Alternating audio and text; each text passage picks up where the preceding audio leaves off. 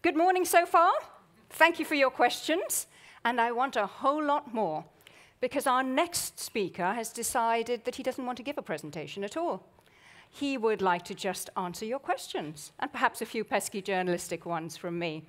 Can we have chairs brought up, yes, so that we can sit comfortably for the next half hour or so?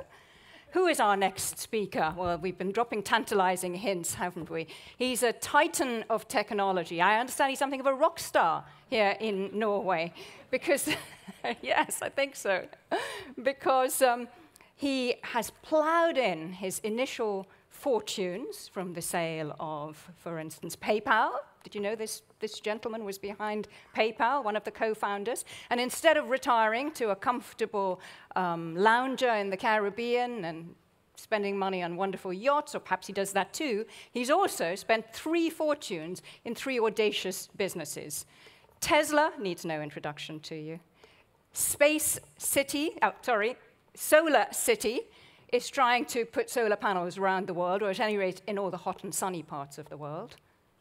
And then we have SpaceX, which has the truly jaw-dropping mission of one day transporting us all to Mars. How is this man real? Well, we're going to find out for ourselves. His initials are EM. Please do send in your questions thick and fast. A big warm welcome to Elon Musk.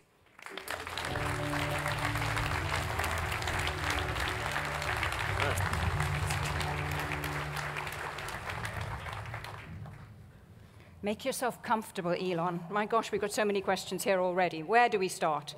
Shall we start with Tesla? Should we do a bunch of Tesla questions?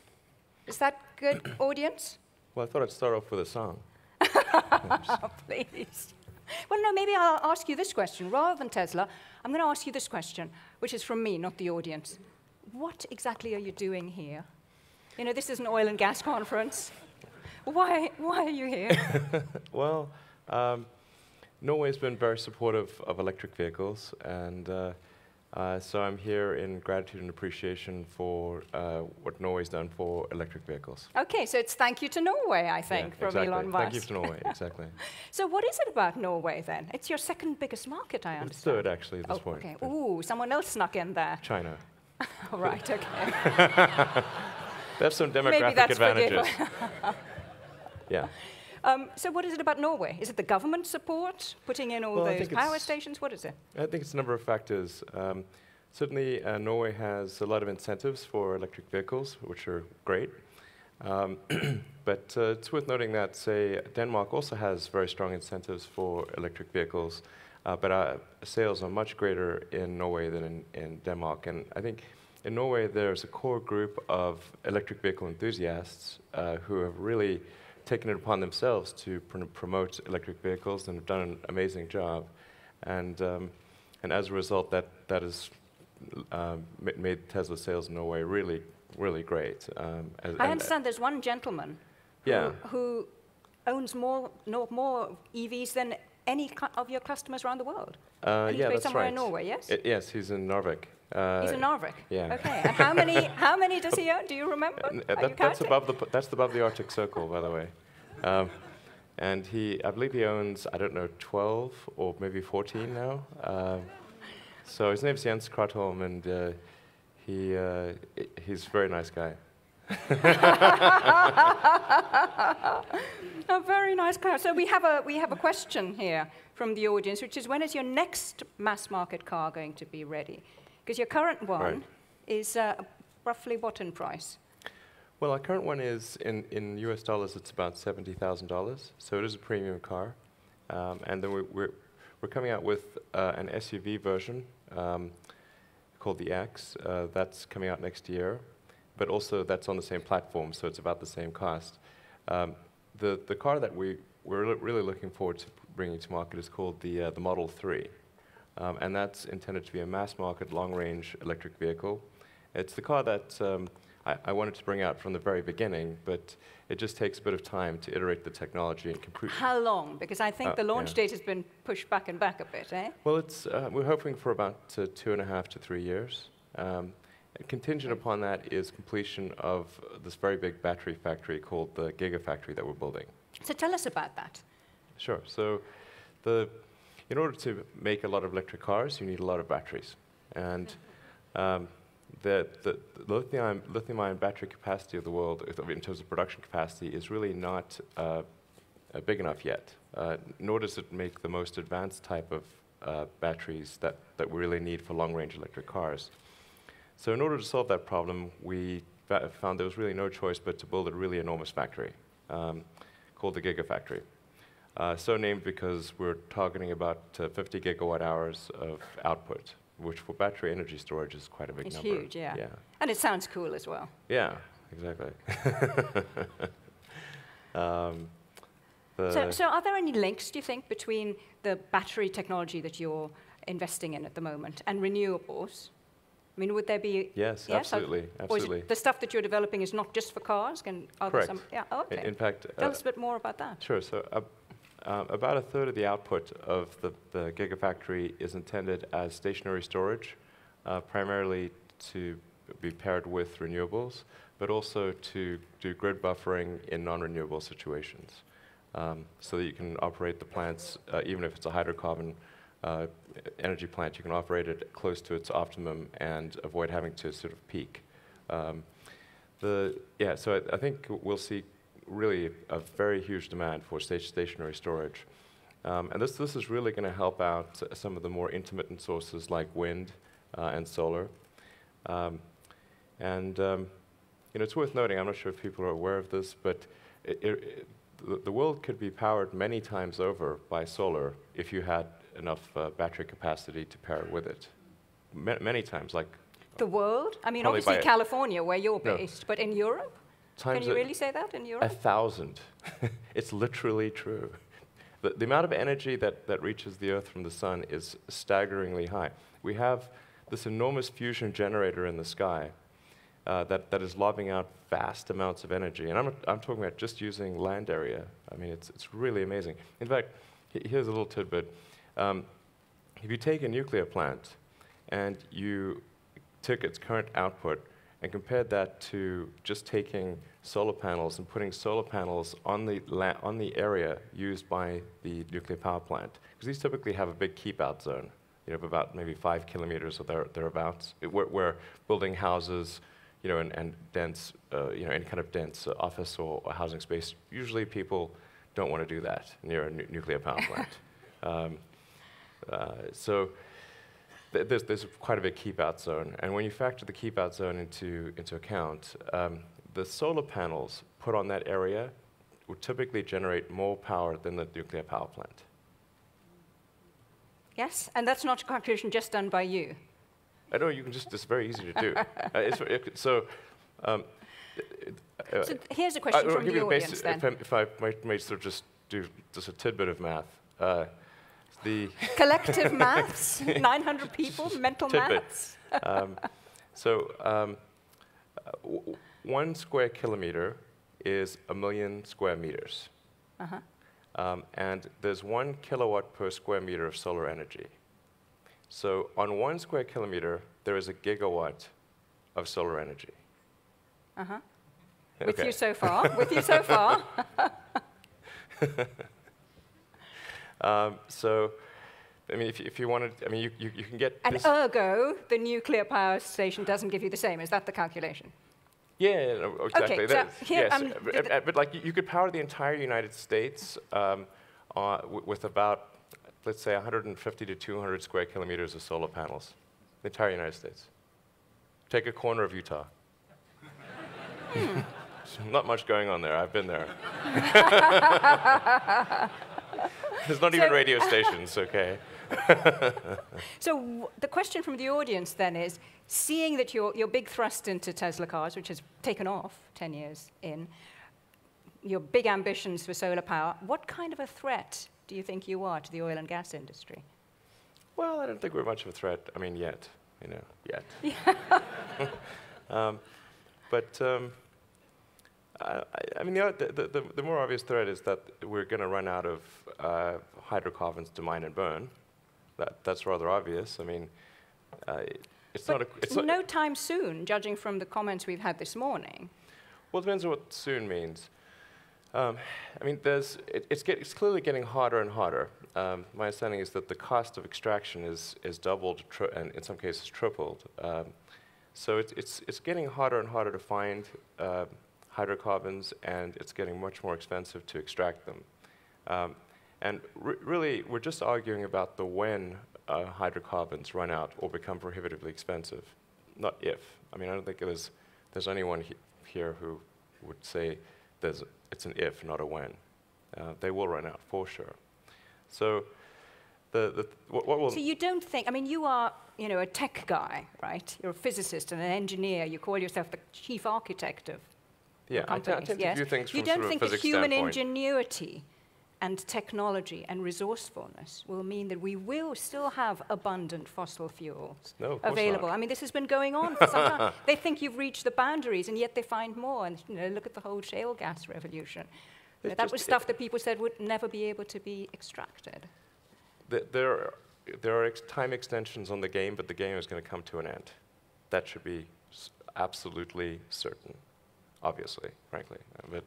But I mean, to be in non-renewables, and it's tautological, either it's renewable or it's not renewable. So if you're in non-renewables, it's like you're stuck in a room where the oxygen is gradually depleting. And then outside, it's not. So you want to get out that room. And I think the ones that get out of the room sooner will be better off. I mean, if you look, is that where the mission to Mars comes in? No. Ironically, the rockets will use hydrocarbons. Quite a bit, I think. but Isn't there an inherent contradiction then here in your project? No, there isn't. I don't have any fundamental dislike of hydrocarbons. I simply look at the future and say, what is the thing that will actually work? And using a non-renewable resource obviously will not work. So we must find an alternative. But if there was a button I could press to stop all hydrocarbon usage today, I would not press it. You would not press it? Of course not. Okay. Did you expect him to say that? You would not press it because... It would cause human civilization to come to a halt. Every hospital would have to close down. That would be ridiculous. So it would be irresponsible to press that button. But what does need to happen is to, if we can, accelerate the transition towards renewables. That's the sensible thing to do. If you take, say, I'm going to use maybe two examples. Saudi Arabia, since the Saudi Aramco president spoke here. Saudi Arabia has an enormous amount of sunlight. And that will be there for billions of years. Well, at least 1 billion years until the sun eventually engulfs us. But 1 billion years, solid. Bit more maths there. We've got a solid billion years there. So it seems that investing in the solar resource is the thing that's really going to preserve the long-term future, not so much the oil and gas. I mean, that's a temporary thing. In the future, we'll look back, and by future, I'm not talking about super far in the future, I'm talking about towards the end of the century. We will look back on gasoline-powered cars the same way we look back on coal, as sort of a quaint anachronism that's in a museum. That's the quote for you, members of the press at the back of the hall. Yeah, but it's true. I think there are some business models that we could perhaps all learn from. And I've been trying to do some boning up, thinking, what is it that Elon is doing in his Tesla cars, for instance, and his solar city ventures, which seems so very different from the oil and gas sector, but which perhaps there is some commonality, some points of learning. And the thing that I want to ask you about is patents, as you call them. Yeah. Now, a few months ago, you decided to open them up, make them open source for some key areas of Tesla car development. What is the thinking behind all of our patents. Oh, all of them, okay. Yeah. What is the thinking behind them? And is that something that perhaps the oil and gas industry should consider when developing things like, say, carbon storage and things like that? Very, very difficult new projects. Should they get together and just junk the patents? Yeah, I think patents are... I don't like patents, personally. When I was first starting out developing technology, I got lots of patents, and I thought this was a good thing. And then I sort of discovered that a patent was really like buying a lottery ticket to a lawsuit. I was like, I'd rather not buy those tickets. And you look at sort of the battle between Apple and Samsung, and who's really winning there? You know, the lawyers are winning certainly, but neither of those two companies. And in the case of Tesla, I thought, well, would Tesla ever sue some other car company if they were using our patents to try to make them stop making electric cars? We would never do such a thing. So why pretend that we would? And you're not just recognizing that internally as a de facto position. You're saying to the world, here, have them, go for it. Yeah. Yes, which is a different thing. That's going one stage further. Yeah. Yes, and that's not just because you think we're never going to sue them. It's presumably because you think there is some business advantage to it. No, right? I really don't. No? No. I mean, if there is, let me know what it is. I'm not sure. You know, I'm all ears. Maybe it will somehow turn out to be good. I don't know. But you boost the market. There's more investment in charging stations. You know, everybody benefits. Great. You know, I mean, I hope there rising is. tide lifts all the boats. It's that argument, isn't it? I hope there is. That'd be nice. I mean, we're not really trying to get relative advantage, but maybe it can help lift the industry as a whole.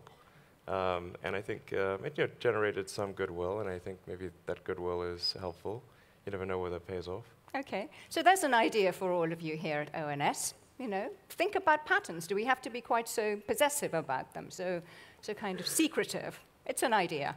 Yeah. I want to throw another thing at you. We haven't really spoken about space exploration very much yet. Okay. And we have a question from a young man called, let me see if I've got his name right, Gautamudson. I hope I've pronounced his name right.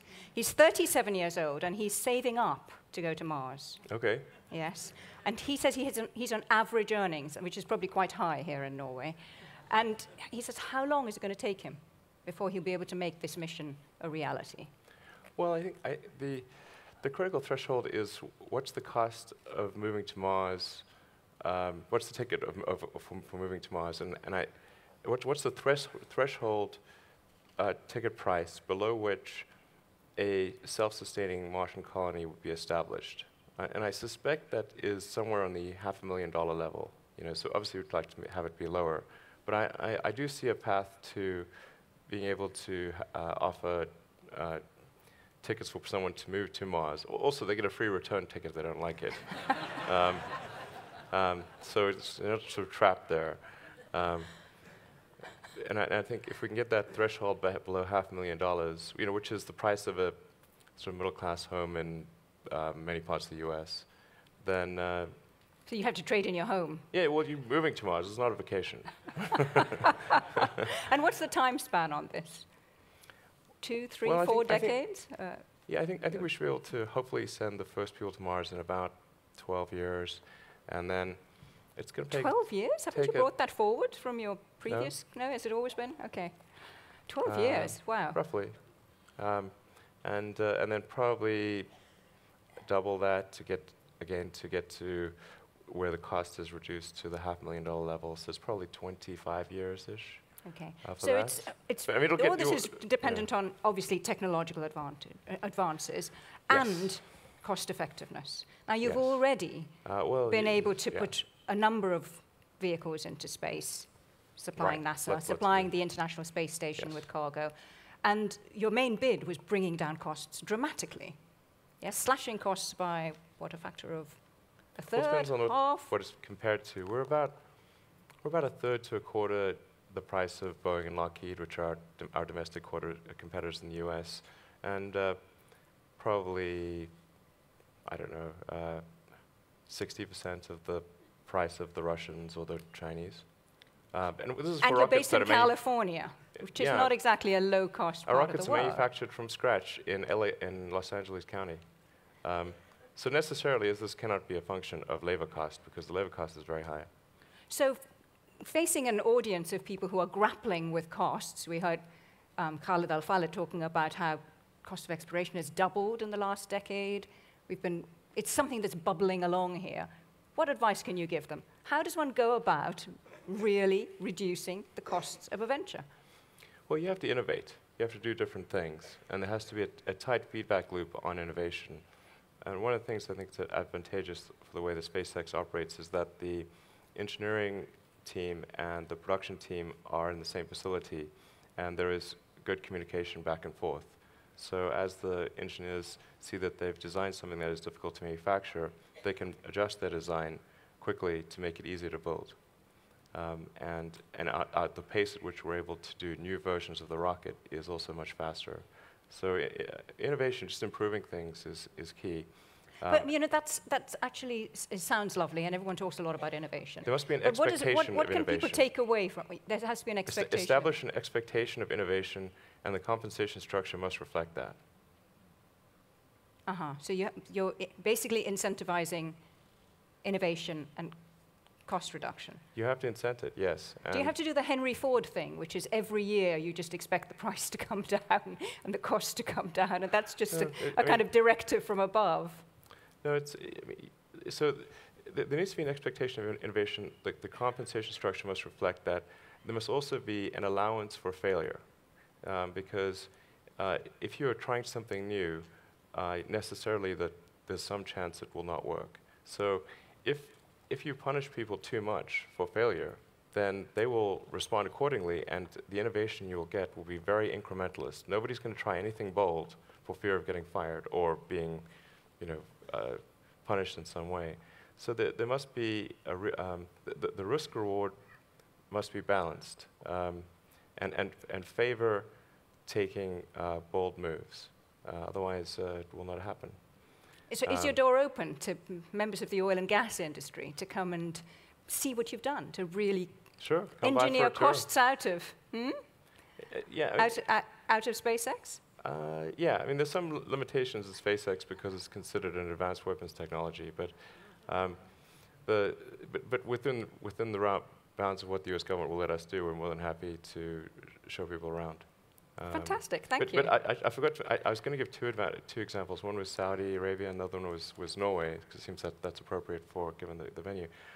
Norway has tremendous natural resources in terms of hydropower, also I think wind and potentially geothermal, and I think there's a huge opportunity there to expand those renewable sources and provide that power to the rest of Europe. So I think, that really, I think, would be a wise thing to do. And you need it really, don't you? Because we need to clean up power generation for EV cars to be truly clean. You know, if they're still being powered from coal-fired power stations, then your EV product is not ultimately that clean, is it? Yeah, and Norway, of course, already has a lot of hydropower, but I think expanding upon that would be wise. Going back to SpaceX, we have a question here from Christian Rangan, who sent it in on Twitter. What collaboration do you see between SpaceX and the current oil industry in space exploration? For instance, asteroid mining? Asteroid mining. Drilling on Mars? There are commonalities? Yeah. Well, as I alluded to earlier, rockets do burn hydrocarbons, or they can burn just hydrogen as well. But the most likely Mars architecture that I think makes sense is a methane-oxygen system. So methane is the lowest cost source fuel on Earth. And with rockets, you can't really make a rocket electric because it's got to react against something. Once it gets to vacuum, there's no air or land or water to react against. So you have to burn something really. So I think a methane-based system is going to be what makes the most sense. Once you get to Mars, I think there will be some drilling activity, particularly to find out if we can get to underground lakes, like to find liquid water, but water that's sort of heated by the Mars central core. That would make it a lot easier to develop propellant on Mars. Mm-hmm. So, because critical to any Mars colonization is the ability to generate fuel on Mars. You need to generate methane on Mars, which you can do because Mars has a CO2 atmosphere, and there is a lot of frozen H2O around. So you've got your CH4 and your O2. But having that propellant plant on Mars be efficient is critical to a Mars colony. So perhaps collaborations ahead. I've got one last question which I'm going to sneak in briefly, and that is, what changes would you make if you were the CEO of an oil and gas major? Good question. I would invest heavily in renewables. Now, I mean, that may sound like an obvious thing to do, and there are some companies that are doing it. Total made a huge investment in sun power, and I think that that investment will pay good dividends in the future. But I think it's important to look at renewables and take it really seriously. I mean, don't just put like the C or D team on it. Put the A team on it. Are you listening? The A team? Yeah. I want to ask you a personal question. Actually, it's from my son. He's 14. And his question to you is, what should he study in university to become a car engineer of the future? Should he do physics like you? I think physics or should he do engineering? I think physics and engineering are, I mean, physics provides a good framework for thinking. It has the best framework for thinking, I believe, particularly for discovering things that are counterintuitive. But then I think also studying a bit of engineering and also, I mean, I wouldn't completely neglect the humanities as well. I think history is important. I think history is something everybody should study. There's lessons to be learned there. And if you were to go for one, I think there's only one boy. One boy? My son. Okay. There's one of him. Yes. Physics, if you were to go for one. You mean just he one wants major? a simple answer. Yes, he's 14. He wants a simple answer. I think probably the best choice is physics, honestly. Okay. Yeah. But there speaks a physicist. You shouldn't just read physics, though. There's other things, too. Elon Musk, it's been such a pleasure having you here. Thanks giving for us having me. this wide-ranging view of the world and the universe. Thank you. Thank you for joining us at ONS 2014.